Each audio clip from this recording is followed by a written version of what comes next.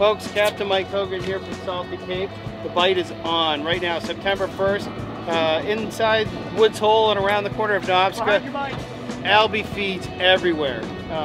Today they're being a little finicky, and on top of the fact there's a little weed in the water, so you want to get right on top of them.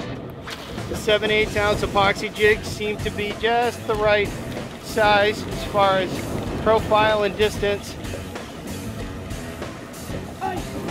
Tight. Oh. Perfect.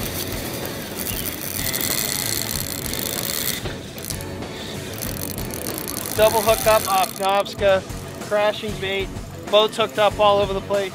Albie bite is still good. Today, September 1st, Albie bite is hot off Nobska.